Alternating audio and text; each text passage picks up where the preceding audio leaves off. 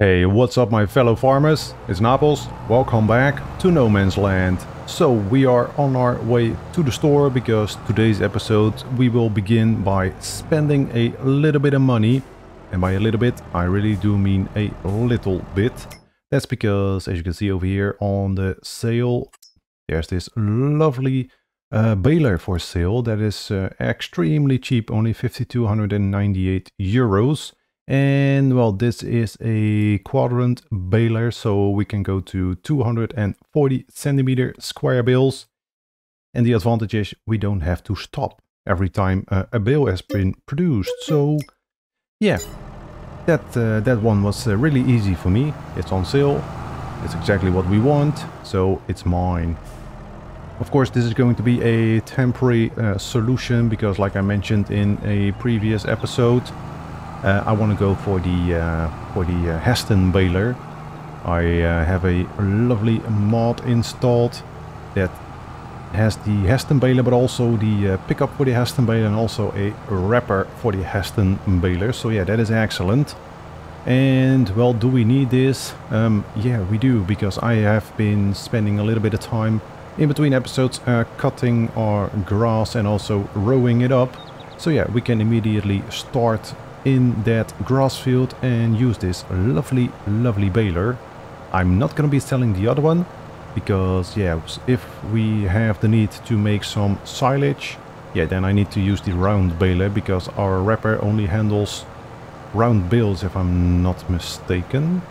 I'm going to check that in just a second. Yeah, this only accepts round bales and only the smaller round bales, the 125 centimeters. So yeah, we're not going to be selling the other baler. Would have been nice if this could also handle the square bales, but it doesn't. So yeah, otherwise we will have to purchase this one. Yeah, this one, and it can only go to 220 centimeters, so not even the biggest one. Otherwise we can go for this one. We have used this before. That's a pretty good one, to be honest. Creates the entire sausage, but yeah, not yet. So we're going to be unfolding, and as you can see, the grass field is ready for baling. Let's see, we only have to unfold, turn it on, lower, and we can get started. Wait. Okay, I changed the bale size to 240 centimeters. Is that right? Yeah, that's right. Perfect. Hopefully it managed to change this bale as well that we already started producing. I think it will. I hope. Let's just see how big this bale is going to be. This one is 6,000 liters. Okay. Let's see how big the next one is going to be.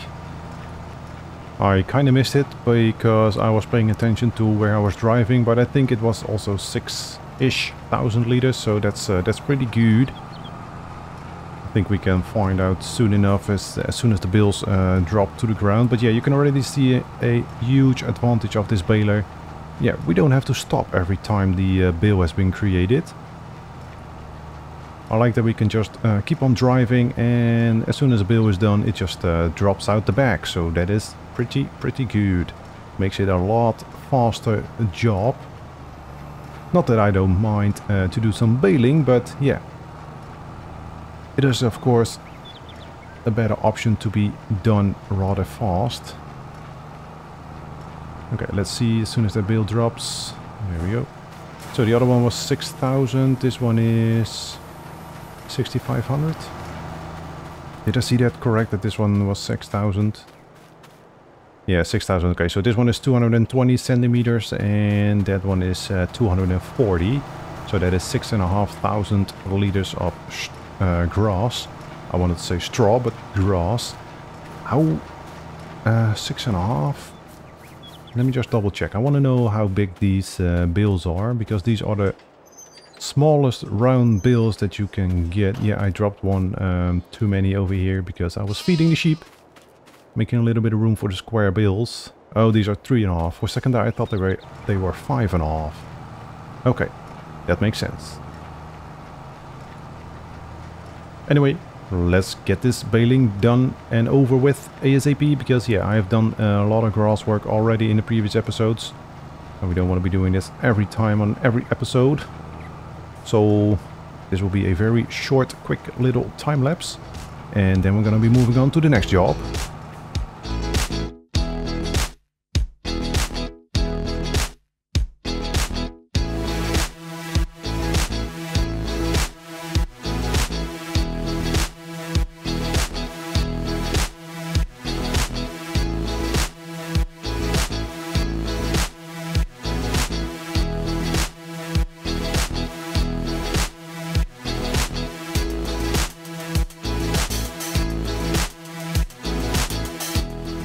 Like I said, that was a short little time lapse because yeah, this is done extremely fast with this new baler.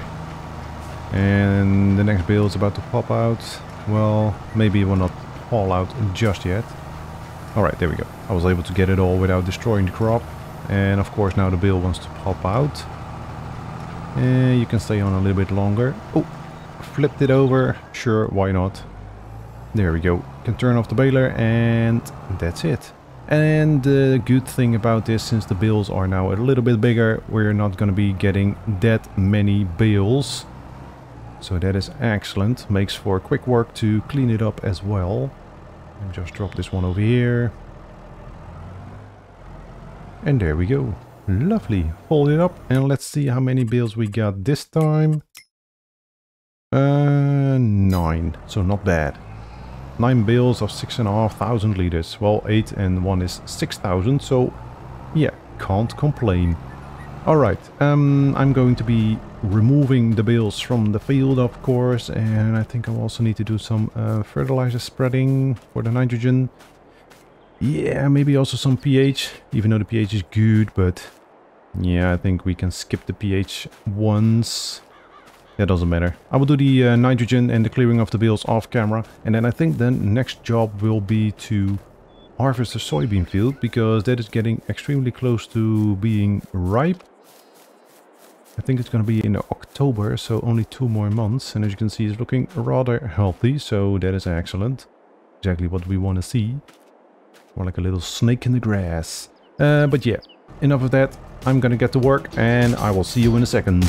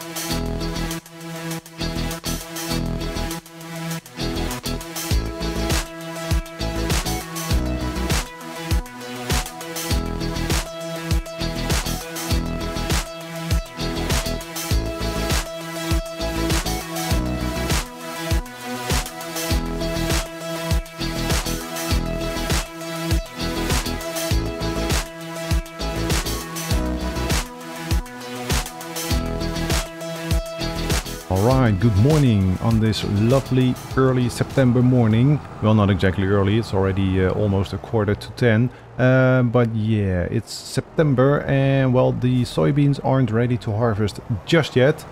I thought that would be the next job that we're gonna do, but it is now the right time to sow some barley. And that is, if you remember, my plan for the, for the small field over here. There we go. Turned in a little bit too early, but yeah, we want to do some barley over here because yeah, like we saw in the previous episode, the chickens, they take quite a lot of food. Let me show you. Chickens. So yeah, we only dropped in 12,000 something liters. Okay, they don't really consume that much just yet because we only have a... Oh, we already have some more because we now have 120 chickens and 2 roosters. But yeah, we want to keep on top of things and make sure they have plenty of food. So let's go ahead and switch to barley. There we go. Can we do anything else? No, only wheat, barley and canola. Well, chickens don't eat canola. They do eat sorghum, if I'm not mistaken. But yeah, that's in April. Yeah, okay. Yeah, whatever. We're gonna do barley again. I know we have done barley before, but yeah, it must be done. We need food for the chickens. We're gonna be doing something else in the soybean field, don't worry. First things first, let's get the barley into the ground over here. And as you may have noticed, yeah, I did do a quick little time lapse of the grass field clearing and also the fertilizer spreading. Why not? It was a quick job, so sure. Unfortunately, the skid steer is really too small to lift 2 of those big bales, as you saw. It did a wheelie. It already is doing almost a wheelie with just 1 bale, but really 2 is pushing it. That's too much, unfortunately. So we really also have to look into getting something bigger, something like a telehandler. Maybe even a different tractor with a front loader, that would also be nice. But yeah, telehandler is perfect for jobs like that.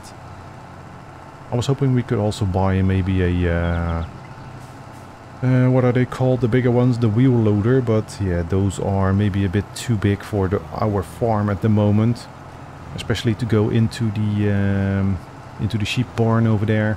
Yeah, I think it's a bit too big. So telehandler would be nice, but they are rather expensive, and currently there's nothing on sale, so yeah, not anytime soon. And of course we also have to think about upgrading our combine harvester, because that is rather small. We can still make do with it, but it would be nice if we can upgrade it to something bigger. And of course we have to expand our sheds, because yeah, we have built one lovely shed over there, the corner piece, but we are already lacking space. I do want to build a separate bale shed, maybe the one that comes with this map. The one that is usually placed over there. Don't know yet. We will find out in the future. First things first, let's get the barley in the ground.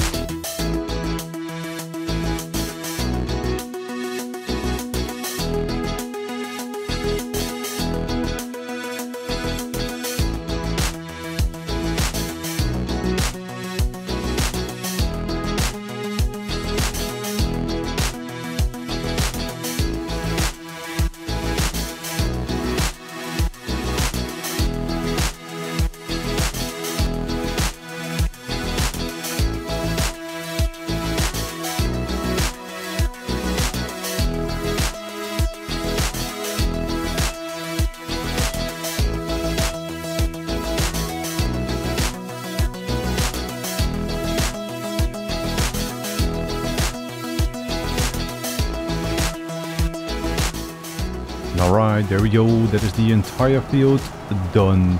So yeah, as you may have noticed, we kind of ran out of what's it called? Solid fertilizer. And for some reason I think the consumption rate is higher than it used to be. I'm not really sure, but maybe it only seems that way. But yeah, definitely feels like the consumption rate has increased for some reason, to me at least.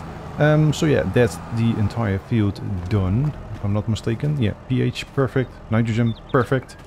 Expected yield 99%. We all know the reason for that. I'm gonna get a mulcher as soon as we have money for it. And other than that, it is perfect. So finally we can move on to October and we can start the soybean harvest. So yeah, I guess I will see you again in just a few seconds. Alright, good morning on this beautiful, well, beautiful, it is a bit grey out, so maybe it's gonna rain, but October morning. As you can see, the barley has germinated quite nicely, and over there in the distance you can see the soybean field is ready to harvest, and the combine has already been set up, so we can immediately turn it on and get started. Here we go. So yeah, soybeans, that means that we're not going to be getting any straw. Everything's going to be chopped up. So that's one less job to do on this field. And soybeans should yield pretty decently. At least they pay pretty decently per every 1,000 liters. So that's excellent. I think the farm is coming along quite nicely, even though we have only just started, but yeah, we already have so much machinery. We've got sheep, we've got chickens, so we're doing pretty good. Also, talking about the sheep, as you can see over here, the wool is getting a bit out of hand. It's, yeah, nuts. As you can see also in the bottom right, we already currently have 240 sheep. So yeah, I'm not really sure how I am going to store these. I think I will have to place some pallets outside because yeah, the best price for wool is in April. And as you can see, we are currently only in October, so that's gonna be a while. We could build a spinnery to take care of some of the wool, but where are they? 60... Yeah, 60,000 euros, so we don't really have enough money for that just yet. So that will have to wait. So yeah, we're just going to be keeping the pallets outside, I guess. There's not much we can do about it. I don't want to be selling it at a bad price. Is it only in April? I know some products have good price twice a year, but yeah, as you can see, April. Almost 3,600 and we are currently 2,200, so yeah, no way. Oh, that's actually the lowest price possible in October, so no way in hell I'm going to sell any wool just yet. Alright, guess we're gonna get on with the soybean harvest. And you may have guessed it already, that's right, we're gonna be starting another little time lapse. Yeah, other than this there aren't many other jobs to do currently. We have already done quite a lot. The grass is also already returned fully, if I'm not mistaken. No, not yet. It's almost ready to cut yet again, but we're not going to be doing that again this year. We've already cut the grass twice this year. I think that's fine. Doing it twice a year is more than enough. Maybe even once, because yeah, as you can see, the sheep still have plenty of grass available to them. So I think maybe in the future we will lessen it to just one cut a year. Alright, enough of me rambling on, let's get the time lapse started and I will see you again in just a few seconds.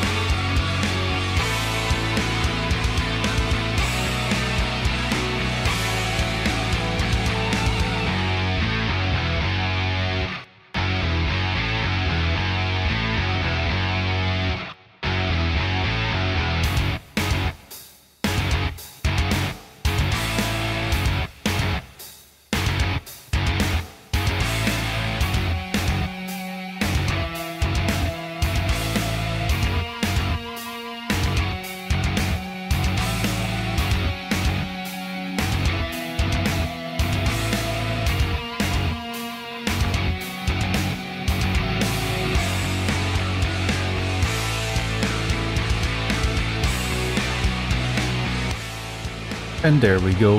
That is already the entire soybean field done. Well, only a small piece remaining, of course. And there we go. We are finished. No, I missed the piece. Damn it. I thought that would fit the entire combine, or at least the header width, but apparently not.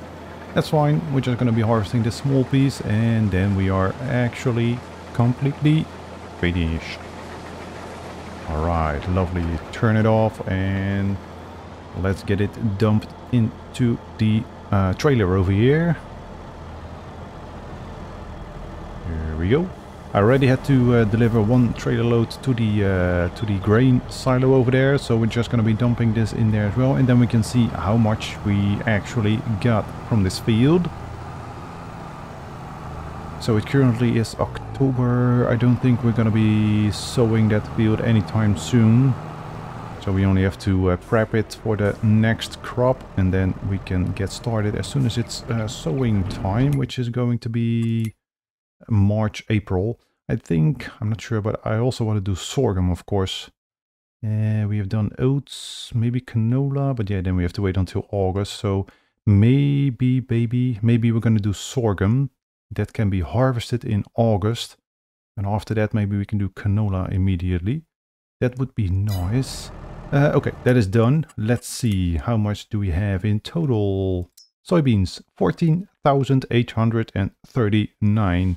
So that may not seem like an extreme amount, but don't forget, we can get 3,600 euros for every 1,000 liters. So do that times 14,839.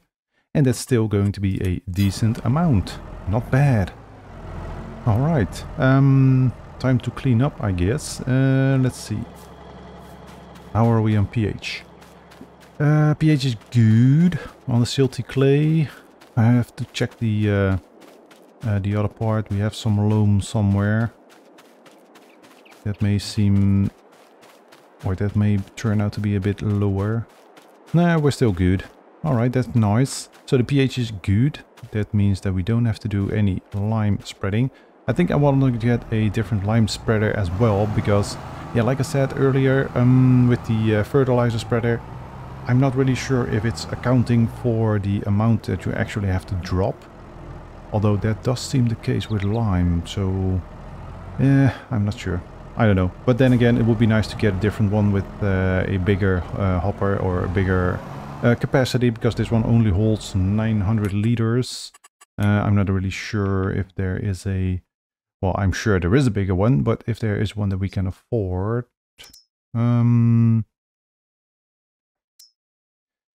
yeah, that's going to be quite expensive.